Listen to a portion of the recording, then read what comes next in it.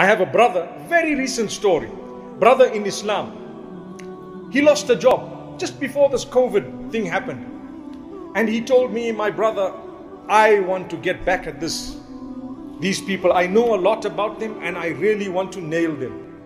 And I told him, my brother, instead of nailing people, you'd rather concentrate on yourself. By me nailing someone, it's not going to give me any goodness. Will it give you a job? No. You get a bad name, people won't want to employ you anyway. So what should I do? Look forward, make dua to Allah.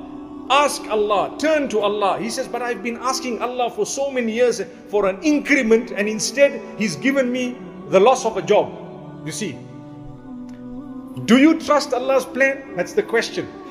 Do you trust Allah's plan? You've been making dua for an increment for so long, and suddenly you lost a job, so you think, look, Allah's doing the opposite. Subhanallah. I just told him, I said, brother, you know what, consider this. If you're holding tight to a few coins with one hand, and Allah wants to give you 2 handfuls of gold coins, the first thing He needs to do is to make you open His hand so that these coins go, or at least your hands are now opened. In the process, you might lose these coins. Make dua, bear patience, don't worry. If the Prophet ﷺ went through it, who are we? We will go through even more. And he told me, well, that's the mantra that all of you guys utter whenever we are in difficulty. I said, well, we are taught that, and you must believe that. Be convinced. Don't ever leave Allah at the time of your hardship. Never blame Allah. No way. Allah tells you clearly, you have harm and evil, it's not my doing. It's yours or man's doing. He says to us, I will provide for those who believe and those who don't believe. That's what He says in the Quran. In this world, I will provide for those who believe and those who don't believe. The difference is those who believe will have the hereafter. Those who don't believe, they won't have the hereafter because they don't believe in it. So I told this brother, I said, brother, make dua, and Allah will open your doors. And he says, okay, you know what, I'm a Muslim, I've been doing dua, I'm not going to leave it, but please make dua that Allah strengthen me. Trust me, COVID took over, as you know. Life changed, I hope temporarily.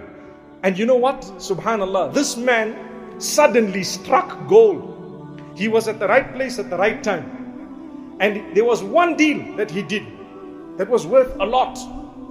And it changed his life. It went through another, and a third, and a fourth, and a fifth. And he tells me, please, please use me as an example to tell people, don't lose hope. I almost gave up. I lost my job in such a bad way, but that was definitely what you were saying, that Allah is opening your doors. Allah is opening your doors. I looked forward. Instead, if I had gone back to nail my previous boss, I would have still been in that or on that path, doing the same thing, trying to nail, and I would be busy with this, losing money, going to this one, that one. But what I did is I focused on something that was right in front of me, and Allah subhanahu wa ta'ala opened these doors. Why am I saying this? Today we're all going through struggles. All of us. Different levels of struggles. Remember, my brothers and sisters, you are not alone. We're in it together. We all have challenges, myself included. Learn to help one another. Learn to say a good word to one another. Learn to be focused. Work hard. A day will come when you will smile.